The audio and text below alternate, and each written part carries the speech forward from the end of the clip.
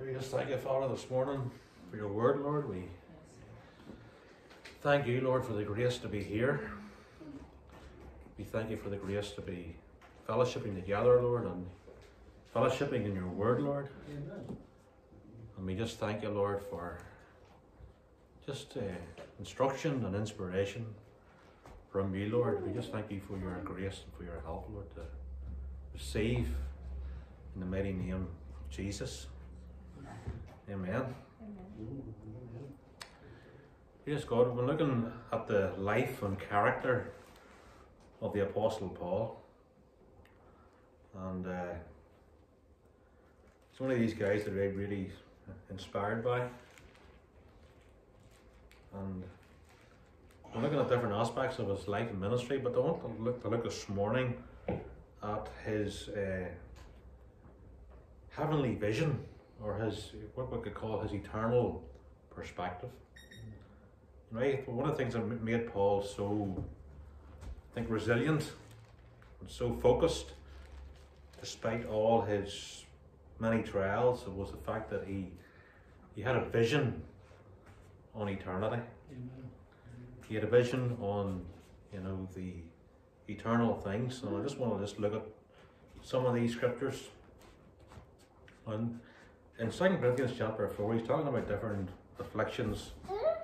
And then he says in verse 16, he says, For this cause we faint not. For though our outward man perish, our inner man is renewed day by day. For our light affliction, which is for a moment, works for us a far more exceeding and eternal weight of glory. When we look not at the things which are seen, but the things which are not seen. For the things which are seen are temporal, but the things which are not seen are eternal. We have in these few scriptures, various contrasts. He contrasts here, first of all, the outward man, which is perishing, with the inward man, which is being renewed day by day. He contrasts the fact that we have a light affliction, which is momentary, in comparison to the far more exceeding and eternal weight of glory. He also contrasts things which are seen and temporary with things which are not seen and eternal. So you can see there that comparison, that contrast going on. Praise God. And again, the first contrast in verse 16, he talks here about the, what you'd call the two men. He says again here, though our outward man perish, our inner man is renewed day by day. And Paul believed in the inner man. The outer man is getting weaker, and the older you get, the more you're aware of that, praise God. But the inner man is getting stronger. Isn't that wonderful? That your inner man can get stronger and stronger in life, even as your outer man gets weaker. Praise God. But so Paul here believed in the inner man, and the scriptures talk about the inner man, the spirit man. We live in a time now in a society where many people have rejected or they've minimalized the reality of the spirit man. Talk to most people, their whole life is all about the physical. They're into their gym and they're building their muscles, and I'm not saying these things are necessarily wrong, but the whole focus is just entirely on the physical. Your houses, your clothes, your life, even your education, the development of the mind. But the spirit's kind of like left us, not, in many cases it's neglected. We live in a society where many people don't even believe in the reality of the spirit. They think that man is just, you could look back in the history of ideas and philosophy, and I don't get into all that, but People are believing that man is just physical, just natural, but he is, you get evolutionary thinking and all that. But the Bible teaches that man is a spiritual being. He is spiritual. He has an inner man. And Paul believed this inner man was, again, eternal. And Jesus says to Nicodemus, except a man be born again, he cannot see the kingdom of God. That which is born of the flesh is flesh. That which is born of the spirit is spirit. So there's physical, there's spiritual. Any man be in Christ, he is a new creation. But you don't change physically. You might look a bit more tidier and happier, but you don't change physically. But inwardly you are a new creation. Jesus says again that he that believes on me, he will pass out of death into life.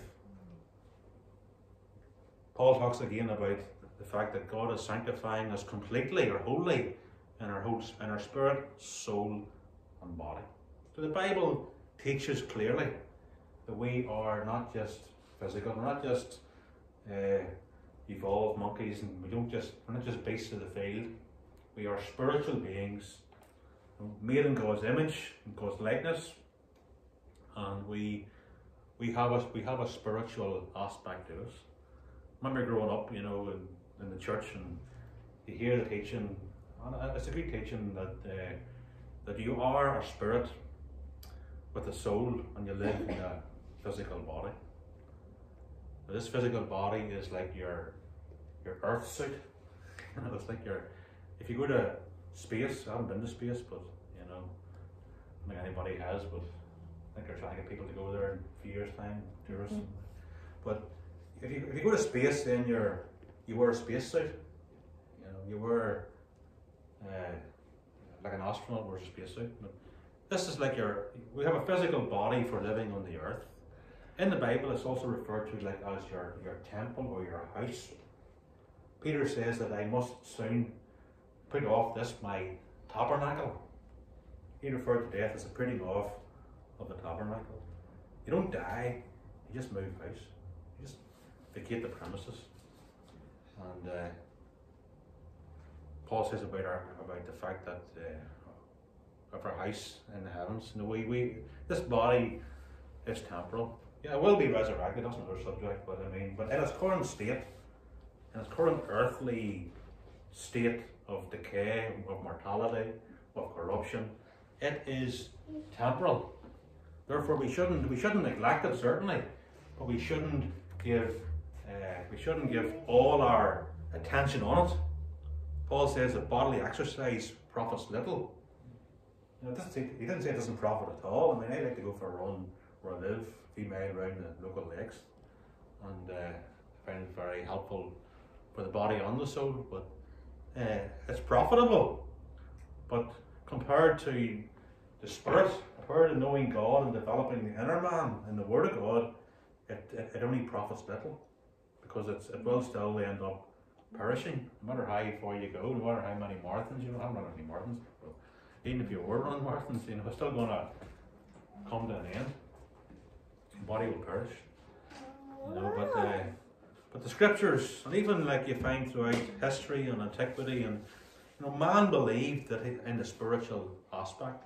Even you go into the jungles, people are believing the spiritual. They're worshipping something, whether it's God or some kind of stone idol or whatever it is. They believe in the spiritual aspect of life. But it's only not anyway. But thank God, we have an inner man which is renewed day by day, and it's renewed through the Word of God. Jesus said, "My word or spirit on their life." We're called to feed the inner man. When you're reading the Bible, meditating on the Word of God, you're not just reading. It's not just like reading a newspaper. You're reading something which is alive, which is God breathed, which is spirit and life, which can nourish and minister life and strength and vitality to your spirit. Praise God. And I believe the problems in the world today are not just all these mental health problems. You know, I'm not undermining there. You know, we all can go through these trials in life. But a big part of mental health a big part of the problem is the fact that society is cut off from their spiritual roots. They're neglecting the inner man, they're neglecting the spirit and their walk with God. You know, you can't just live. God didn't design us to live our lives just on a natural physical plane.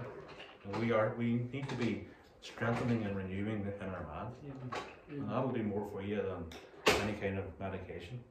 I'm not saying medication is not good or it's not helpful in certain cases, but the Word of God is the strength that it will minister to your inner man.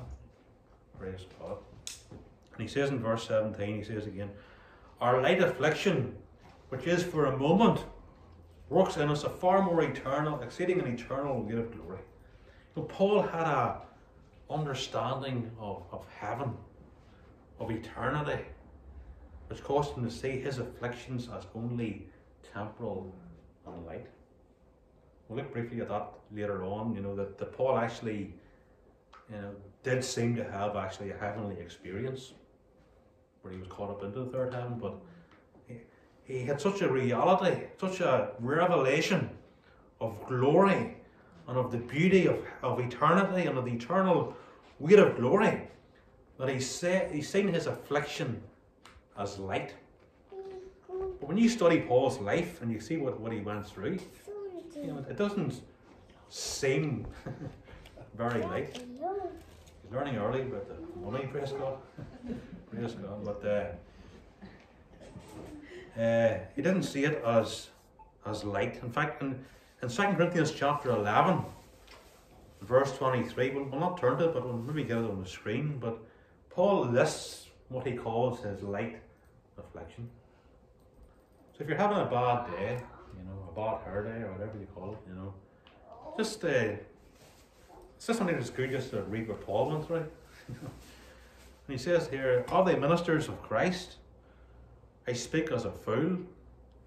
I am more. In labourers more abundant, in stripes above measure, in prisons more frequent, in deaths often. Of the Jews, 5 times I received 40 stripes, save one. Another way of saying 39 stripes. 3 times I was beaten with rods. Once I was stoned. 3 times I suffered shipwreck. A night and a day in the deep. I've been in the deep. In journeyings often. In perils of waters. In perils of robbers. In perils of my own countrymen. In perils by the heathen. And pearls in the city, and pearls in the wilderness, and pearls in the sea, and pearls amongst false brethren, in weariness and painfulness, in watchings often, in hunger and thirst, in fastings often, in cold and nakedness. And besides all these things that are without, that which cometh upon me daily, the care of all the churches. I just love that final bit. He's saying here, you know, I've been shipwrecked, I've been stoned, I've been beaten, I've been in poverty, I've been suffering all these things. But on top of all that, I'm involved in the pastoral ministry. You know, that's the ultimate, you know, that's almost like, praise God. So, and Paul, you know, Paul, this is the things this man went through. This was his light affliction. He's seen this here as a light affliction in comparison to eternity. You know, how often we worry about things and we fear things, but Paul was just so, you know, I mean, this guy was, I mean, the grace that he had, it was the grace of God that he had. But I'm thinking, you know, we in life, and we can suffer afflictions, but I think the whole idea is these things that we suffer are only light compared to the reality of eternity. And I know we all have battles. We're not all in the same place as Paul was. We're not all doing those things, but we have our health battles. We have our concerns. We can have financial concerns. you look around at the world at the minute and all the instability, and you know, you can these things can, people can be worried about paying bills and meeting needs, their pensions or whatever it is, you know. But God is in control of all these things. These things are all temporal. God will look after us. He will provide for us. And He is our, as we're singing this morning, He is our sufficiency. He is our more than enough. And He will take care of us. Yes. It doesn't matter what's going on in the world. And you know, it's not easy with all this world, it's always trouble. You have good times, you have difficult times, you have times of peace, times of war, times of increase, times of decline. It's always been that way. But God is always the same. Amen. He's always the same, yesterday, today, and forever. And all things are in His hands. Praise God. So we can rest in Him and we can trust in Him. Hallelujah. We can have troubles in our families, troubles with our husbands, wives, mothers, fathers, children, troubles in the workplace, troubles with people. Praise God. You know, these things are all temporary. It's a light affliction compared to our eternal weight of glory. If we could just, God would just remove the veil and we could see the beauty of eternity. You know, I think it would radically change our lives. We would just be totally different people. You'd become just fearless for God. You'd become fearless, you'd just do anything. I think it's because we're so much, we only see in part. You know, we only see through a dark glass. We only see, you know, glimpses of the reality of these things. If we could just see the glory of it, the beauty of it, you know, I think it would just would radically change our lives. You know, maybe this is part of why Paul was so the way he was, you know. But you know, these things are temporal. He says in verse 18, you know, that we look not at the things seen, because the things which are seen are temporal. Everything's temporal. Our bodies are temporal. The world around us is temporal. Everything's temporal. But our spirit man and the things of God, the things of the Spirit are eternal. They never pass away. And that is where our hope is fixed. Heaven and earth will pass away, but who does the will of God abides forever. Lust of the flesh, lust of the eyes, pride of life, all these things pass away, but the one who seeks the will of God remains forever. Hallelujah. The glory of man is like the flower of the field. You know, we rise up, we flower, and we begin to decline. But things of God are eternal. Praise God. I'm preaching myself happy. Praise God. Oh, this is good stuff. Amen. Yes. So again, you know, and that's Paul just said, no, seek things which are above. Don't set your affection on the things which are below. Colossians 3:1-3 says, set your affection on things which are above, where Christ is seated. Hallelujah. You know, and this is the whole mindset this man had. And I think, again, the reason, you know, it's believed by many. You know, it doesn't say it explicitly, but it's believed by most Bible teachers, scholars, whatever, that Paul actually did go to heaven. And he seems to reference it actually. If you go to chapter 12 of this same book of Corinthians, he seems to reference the fact that he went to heaven.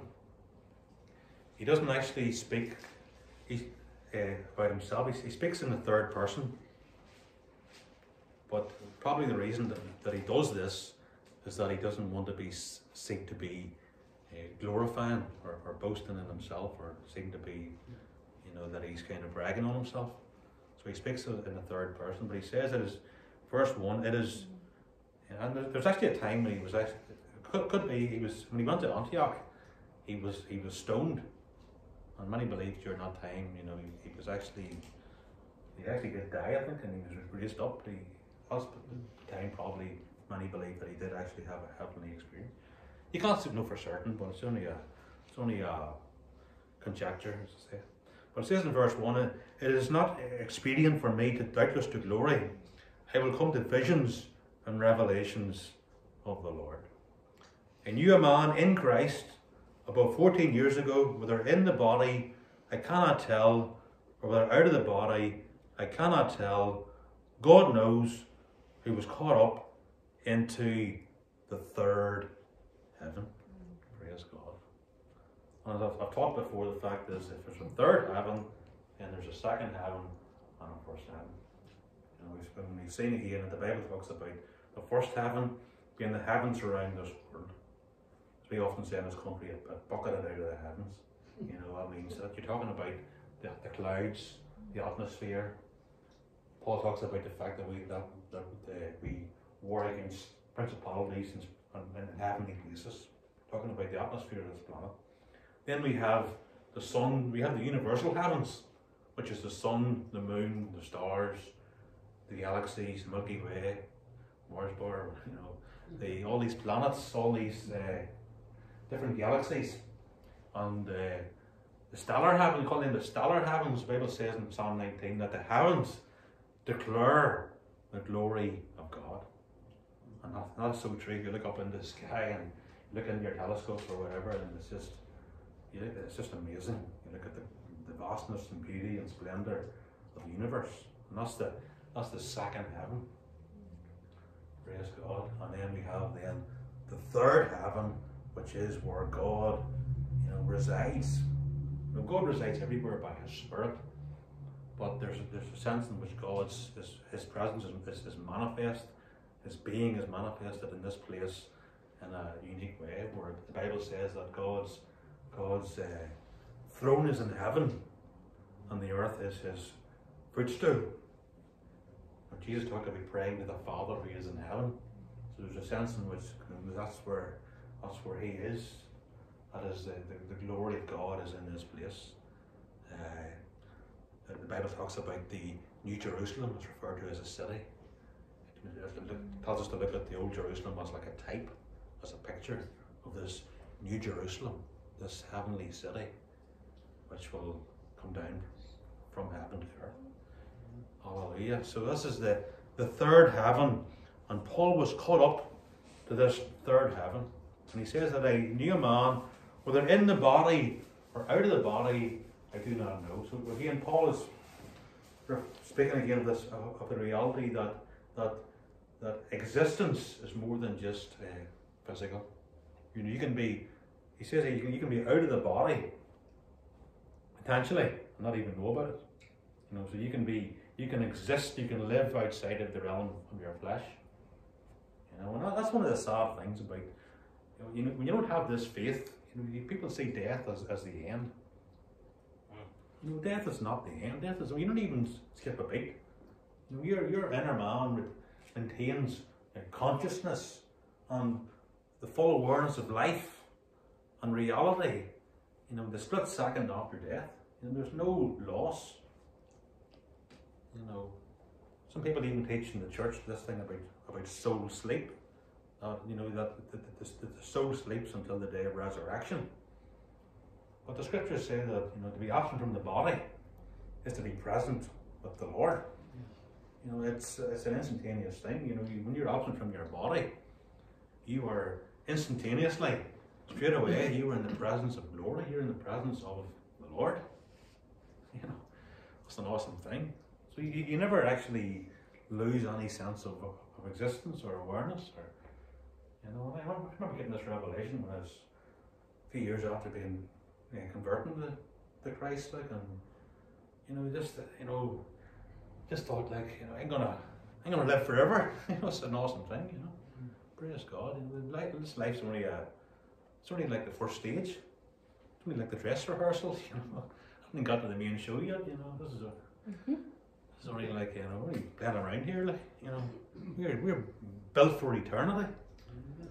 And God says in the book of Ecclesiastes that God has put eternity into the heart of man. And man is wired, he's hardwired for eternity. You know, that's why he's trying to, he doesn't really, that's why nothing satisfies. That's why nothing in this earth really satisfies the deep longings of the heart. Because you're made for eternity, you're made for God. You're made for something bigger than this domain. Nothing in this world will ultimately satisfy. Praise God.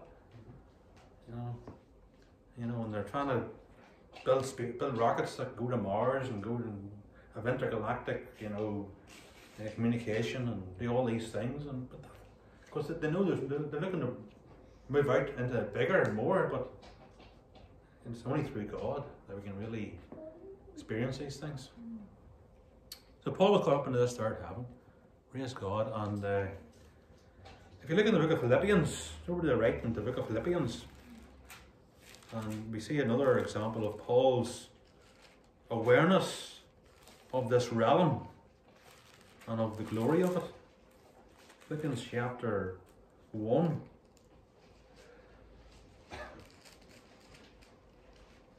And verse 20.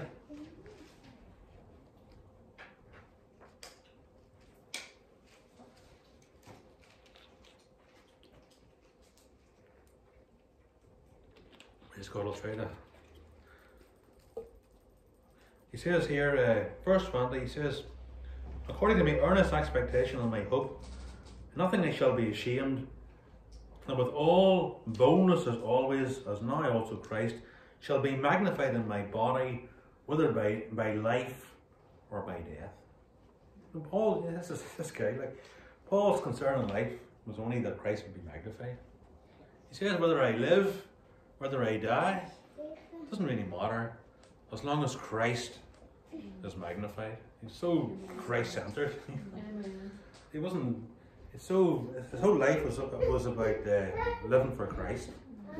That's ultimately what it's about. It's not about whether you have or don't have, whether you have money or don't have money, or whether you're this or that, or famous or not famous. The whole issue is Christ being magnified with your life. Amen. That's what we live for, that Christ is magnified. Paul says, whether I'm having abundance, whether I'm having lack, may Christ be magnified. Whether I'm alive, or whether I'm in death, may Christ be magnified. Praise God. And he says, for me to live is Christ, and to die is gain. Imagine that attitude, like I said. To die is gain. Many people think that every day. To die is gain or advancement. Praise God. I remember a while back listening to a CD, actually, one year of Andy Womack, and he was, I found the CD and he was talking about eternity. He said about the fact that he got to this place where the eternity was so real to him. He actually, he said even if he went to a doctor, and the doctor told him that he had some kind of terminal disease, he would rejoice. And most people are not like that, And but that was the way. When eternity gets so much into your soul, nothing will faze you. Somebody threatens your life and say, "Well, go ahead." Praise God. Nothing will faze you. And he says, for me to live is Christ, but to die is gain. And if I live in the flesh, this is the fruit of my labour. Yet I choose, what I choose I would not. He says, I'm not really sure what I would want to choose. For I'm in a strait, I'm what's the word we'd use in a modern language, I'm in a bit of a betwixt between two. He says, having a desire to depart and be with Christ, which is far better. Nevertheless, to remain in the flesh is more beneficial for you. He says here, I really have a desire to depart and be with Christ, because that is far better. But I'm going to remain in the flesh because that's more beneficial for your spiritual well-being. So this Paul had such a reality of eternity. He said it's not just better, but it's far better. It's exceedingly better. Hallelujah. And he just seen the glory. He had a revelation of the glory of Christ, the glory of heaven. You see, what makes heaven, what makes eternity so wonderful? It's not just like, it's a beautiful place. Paul called it, paradise.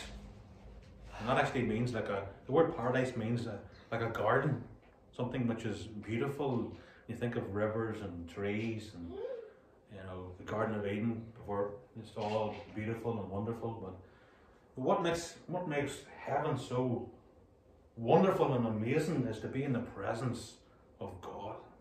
Be in the presence of the living, glorified Christ, who is absolute love, absolute joy. The psalmist says, Psalm 16, in your presence is fullness of joy. At your right hand are his pleasures forevermore. To be in that environment, to be with him who is peace. He brings peace which passes all understanding. Such wonderful joy, peace, the embrace of his love, the wonder of his wisdom, the majesty of his power. To be in that environment is just, it's just an awesome thing. We are made for him. He is wonderful.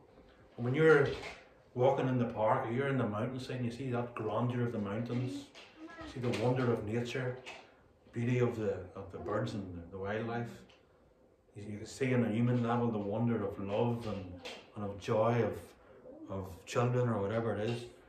You are seeing just a glimpse, a foretaste of the reality of who he is. Yeah. He's the one who made all those things. And if we can see beauty in this world, what is he like who made it all? Amen. What is it like to be in his presence? Praise God. The wonder of eternity. Hallelujah. That's what kept Paul going. That's what gave Paul his focus in life and in ministry. That's why he was able to finish his course, his assignment which God gave for him. And we just closing and looking at this here, the final scripture, 2 Timothy, praise God, 2 Timothy chapter 4. And Paul was able to say, he's given Timothy a bit of like fatherly advice. He was a spiritual father, and he says in verse 5, but watch in all things, endure afflictions, like I've done, endure afflictions. Do the work of an evangelist. Make full proof of your ministry. In other words, take your ministry to its full capacity. Be faithful all the way. For then Paul says, for I am now ready to be offered. The time of my departure is at hand. He says, I'm ready to be offered. It's like a sacrifice. My life was a sacrifice to God, and I'm now ready to offer this up to him. Hallelujah. He says there, the time of my departure is at hand. Again, Paul's seen death as not an end, but a departure. Praise God. If you're going to the airline, if you're going to fly somewhere, you go to the departure lounge. Hopefully you'll be able to leave the departure lounge. At the middle it's a bit uncertain, but you generally go there intending to depart. It's not an end, it's the beginning of another journey. Praise God. Paul says, in the time of my departure is at hand. I have fought a good fight. I have finished my course. I have kept faith. Paul fought the good fight of faith. Paul had his enemies. Paul had his opposition. But it was a good fight. It was a worthy fight. It was a fight with God's grace. It was a good fight. I finished my course. Paul finished his course. And we all have a course ready for us. It was the steps of a righteous man or woman are ordered by the Lord. And when God calls you, when God saves you, he says that you're saved unto good works, which he has before ordained for you to walk in. So God's got a pathway for your life, a pathway of good works, fruitfulness that you can walk in. We're all different, but we all can be fruitful in our own different ways. Praise God. And we can walk that walk, finish that course. And that's where the joy of life is. It's in serving God, mightn't always be easy. You might have your afflictions, but again, when you have that eternal mindset, my word, makes a difference. And then he says here, I have kept the faith. Paul was entrusted with the revelation of God, the gospel, and he kept the faith. He didn't bow down to the compromisers, didn't bow down to the false teachers, he didn't compromise his message. Amen. He didn't make it more palatable to people that it might be easier to receive. Paul kept the gospel faith. He was a man who remained firm on the truth. So much so that he said, if anybody, he said to the Galatians, if anybody comes along, preaches any other gospel than what I preached, let that man be accursed. You know, that's a man who stood for the truth. He wasn't interested in sitting down and having a conversation about how we can compromise and work together, you know, with the enemies of the truth. You know, he was a man of the truth. Praise God. And it says in verse 8, therefore there is laid up for me a crown of righteousness, which the Lord, the righteous judge, shall give unto me at that day of accountability, not only to me, but also to all them that like me and that love his appearing. Praise God. So Paul was looking forward to that day, because he knew he would receive a crown of righteousness for finishing the course. So we want to finish our course. You know, we want to be like Mastermind used to say, you know, I've started so I'll finish. Praise God. You know, it's easy to start things, but it's not always easy to finish. Many people start debts, but they don't always finish them. Start courses, don't finish them, don't complete them. You know, but it's good to finish. Praise God. And to have our eyes upon these eternal things. You know, that's just stay in the book. Man, this is where we get our revelation of what is truly important. God is interested in our lives, and very much interested in all the fine details of our lives, of our families, of our finances, of our health, of our life. He loves us in all these areas, but that is not the ultimate reality. We're called to look above and beyond, and like Paul, when we get that bigger glimpse of the wonders of God and the wonders of the eternal promise that we have in Him. Amen. We just thank you, Father, this morning for your word, Lord, and we just pray again, Lord, like Paul, that we may get an enlarged vision, Lord, of eternity, of eternal glory, of the great rewards that you have laid out for us, the great things eye has not seen, nor ear has even heard, of the things that you have prepared for those that love you. But it's your Spirit, Lord, that reveals those things to us, Lord.